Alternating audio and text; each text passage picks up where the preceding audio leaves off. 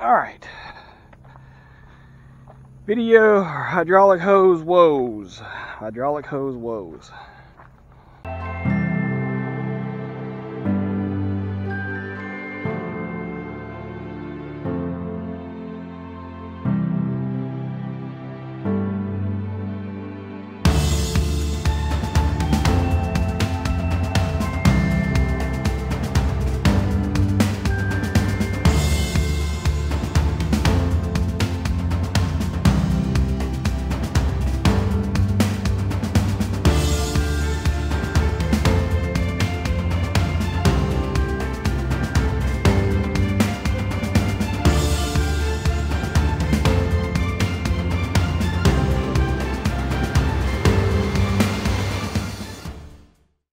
Got my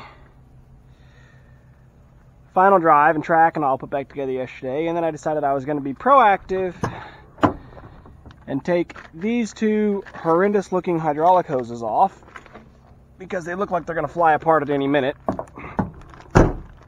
So I took them apart, took them to town to be repaired, and of course the repair that we do at town isn't quite the same thread. So close. Oh, I'm learning a lot about thread types. So, we're going to put the old hoses right back on. And yesterday, I'll tell you here what happened, but yesterday I took the hoses in with me and we matched up the threads, we thought. But the problem is, the threads were very, very close, but just weren't quite the same. One of them has a very slightly different taper. So we used a sample fitting to check it, and it felt right, but we didn't thread it all the way on. So I get home, and I go to put the new hoses in, and they both start like one thread, and then lock up, like they're trying to cross. Now I didn't fight it, so hopefully I didn't damage my threads here. But this machine, I guess just because it's foreign, it doesn't have a lot of JIC fittings, and it's not pipe thread. It's got these British connections. I'll show you here. So this is a British. Hopefully you guys can see what I can see. This is a British. It's got this little kind of shoulder inside here, and there's an O-ring down inside there, and this is your swivel. This, on the other end, looks a lot like a British. It's got this really, really thick shoulder. We say that's a Boss fitting, but this is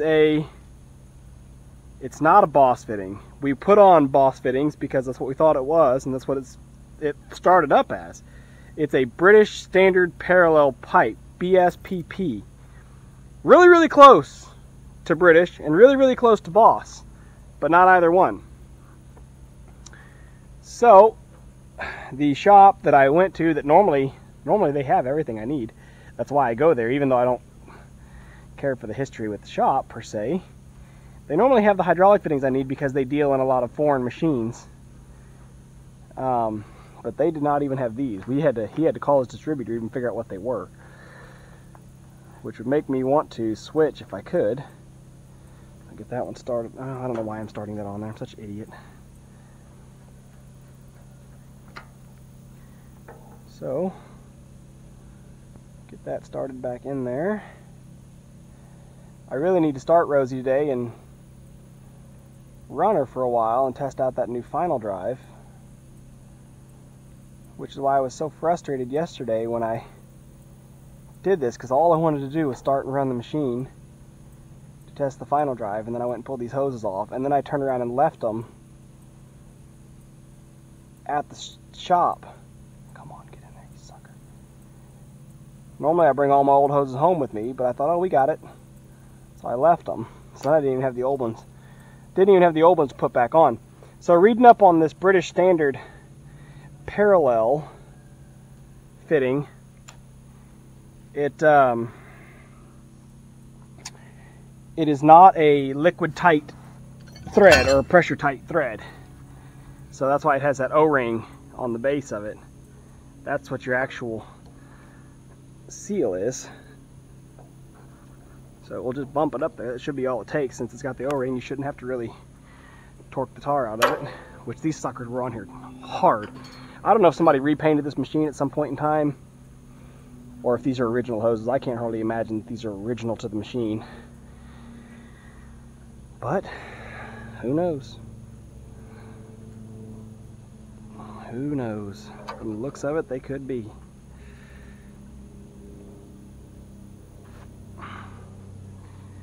Same thing, so this is actually British on this end, but it's not the British parallel pipe. It's just British standard thread, BST, not BSPP. That one's good. Let's get this one on. Slightly larger, dirtier. I've got some. This is actually electrical cleaner, but it'll work to blast stuff out of those threads.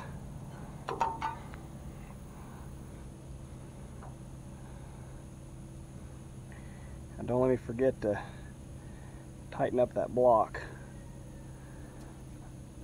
Oh yes. I was scared these things might be hard to thread up just from me messing with it yesterday. Like I said, I didn't put a whole lot of torque on it. Pretty much just as soon as it locked, I stopped. But I pushed a little harder just to see if maybe it wasn't just a little burr and it would push past it. But when they both did it the same way, then I realized something was wrong.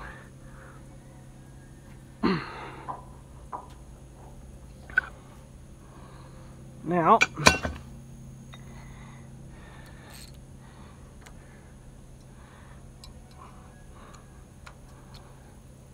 tighten these down.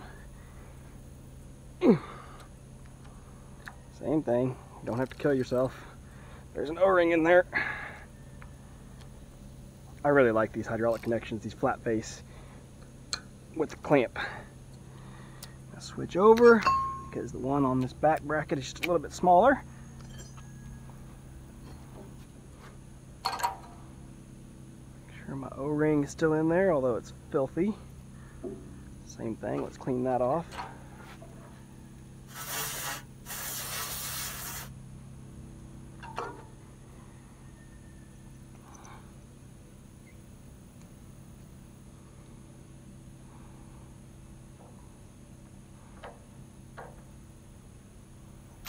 Oh, oh, oh, oh. Ah! I was doing so good. This is actually, I need to loosen this backside up a little bit. Enough that I can set that in there a little easier. There it goes. I'll go ahead and start that one in, and then we'll jump down and grab that one we dropped.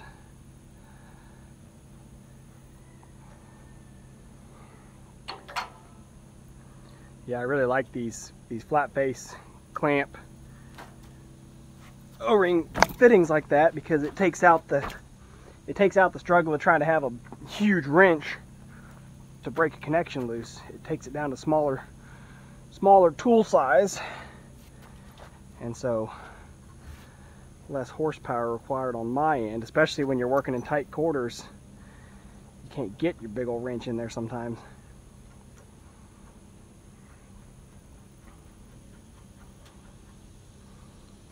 Just all around easier to work with. Yeah, you gotta take loose 4 connections instead of 1, or 4 bolts instead of 1, but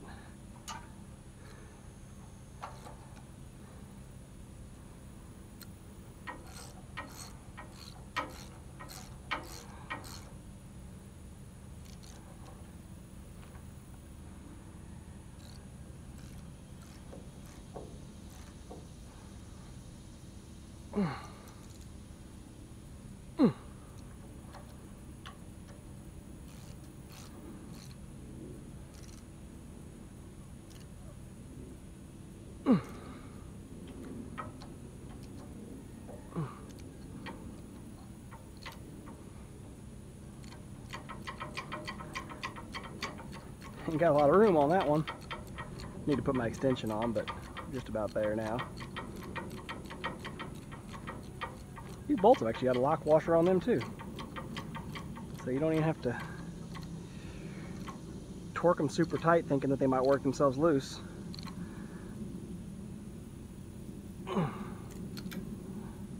Okay, that one's done. That's done. I think. Did we finish that one? I don't remember if we finished. I know I finished both of those. I feel like I didn't finish this one. Oh, maybe I did.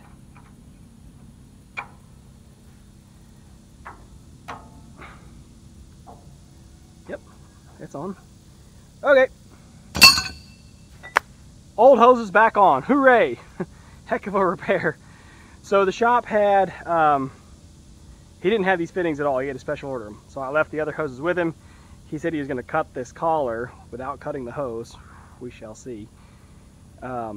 To reuse the hoses as they were, and then he'll just put on the proper fittings. So hopefully, might even do it for free since it was their guy that picked out the wrong threads. I mean, yeah, I was there and helped him, but anyway, hopefully we're done spending money because these puppies were over $100 each. There's nothing cheap about hydraulic hoses, especially a 4-braid. So we're at a net zero here on these hours of work and driving to town, but let's just hope it works because I'm ready to fire this girl up and drive over here and just play in the dirt for a while. I need to, I want to, I'm itching to. Gotta get a little bit more hydraulic oil in it, but get all my tools cleaned up and we done.